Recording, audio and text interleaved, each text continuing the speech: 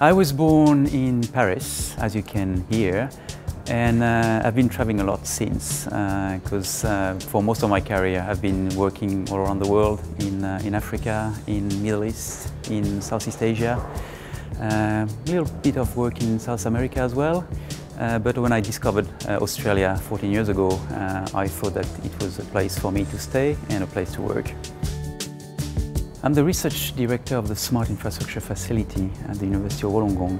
My role is mainly to coordinate nowadays the research we're doing. Most of the time we're working on very complex issues, which means that we're dealing with complex relationship between evidence, data, analytics, modeling eventually, and then visualization and communication of results. So it's an whole chain of knowledge creation and knowledge sharing. And my role is to find the right people for the right job. My role is to make sure that we deliver on time. And my role is to make sure that everybody has fun doing it. I should not say that, but when I was at school, I was really bad at math. And there's this concept that you have to be a very deep mathematician to use complex models. Actually not. You have to be very intuitive. Very often it's more about art than science. So I would probably suggest to any student who wants to try simulation to try it, regardless of their background. When I was in another university before coming to Wollongong, I had a course set up for anthropologists, information science students, also students from environmental studies.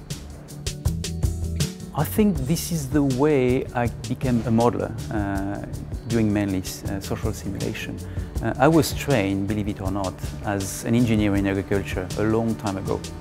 But when I started to create models to understand better how crops were reacting to climate, for example, I understood very quickly that I needed to put the farmer in the model. And then, if I wanted to put the farmer in the model, I need to understand a bit better the farmer himself or herself. And so I had to go there. And if I was not able to dialogue directly with the farmer in Africa or in Indonesia, I needed sociologists, anthropologists to help me to understand and to translate this into my model. So again, if I don't have this contact with the reality, with the people we try to model, we're just creating video games. If I look at my career and if I'm asked what was the best asset ever I had the chance to rely upon, it was the fact that very young in my career I was able to go abroad. Western Africa first, and then Middle East, and then Southeast Asia. This is the only way you can look at the same social economic problems in different ways, in different contexts. What's true for me has been true for my kids. They've been expatriates all their life. It's not easy all the time, but again, when I look at them now as young adults, they've got this richness, they've got this open eye to any issues they can face in their daily life. And what I hope for students at the University of Wollongong is that we have as many opportunities as possible to send them in the region. And God knows that we've got a very rich region between the Pacific and Southeast Asia. They're totally contrasted regions. And we need them to be associated with this richness as soon as possible in their curriculum. SMART is not only about simulation and modeling. SMART is probably even before that about data gathering and data analytics. Because we figured out very quickly in our short lifespan of 4 years that there was still a lot of data that exists. It's there, it's out there, but it's embedded into silos or it's owned by private or public entities. And it's our mandate at SMART to help freeing, releasing this data for as many people as possible to use it. Because we know that data sharing is probably one of the best ways to progress society, economically and socially.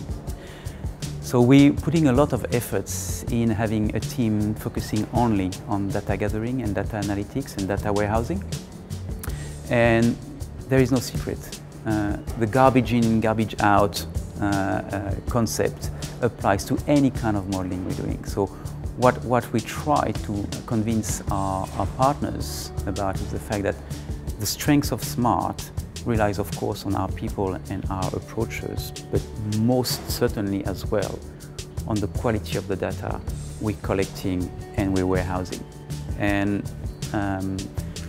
we start to be known in Australia for this kind of good work. SMART is probably perceived by many people outside or even within the university as an engineering and information science kind of ivory tower. We're not. We already have a broad range of people, ranging from myself, an old engineering and agriculture, but also a philosopher in urban systems, people coming from business. And what I hope is that we're going to attract more and more of this diversity in order to create a new culture for research at SMART. SMART is developing fast, and we attract now more and more people who spontaneously contact us and say, oh, what you're doing at SMART is fantastic, I'd like to join you. And of course, we would like to accept everyone, but we have a limited number of opportunities.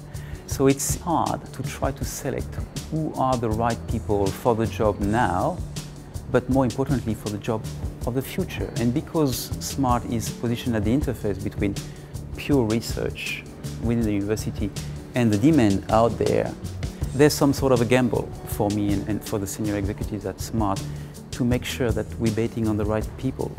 And there's mainly intuition involved in this kind of selection process. And honestly, I think that communication skills, open-mindedness are the main qualities I'm searching for our young researchers and students joining SMART.